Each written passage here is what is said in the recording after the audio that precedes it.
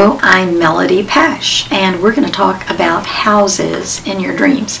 Now, there are lots of aspects about a house and elements in a house that can be relative to what's going on in your dreams, so we're going to quickly talk about those.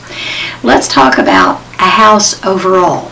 The house can represent at times the life of the dreamer, but it's also fundamentally connected to the generational line or the family line.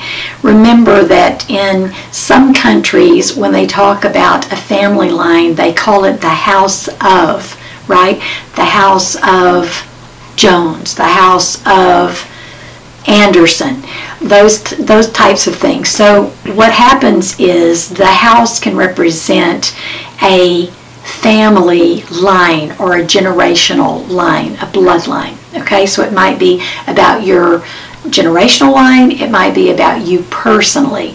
You'll just have to look at the other elements so that you can figure out what exactly is going to be the best direction to go in your interpretation.